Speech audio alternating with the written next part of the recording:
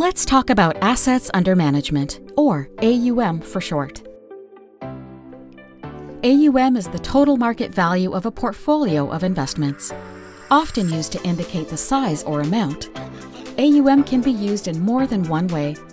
It can refer to the total amount of assets managed for all clients, or it can refer to the assets managed in a specific investment vehicle or fund. Equiton typically refers to AUM by the total amount of assets managed for all clients.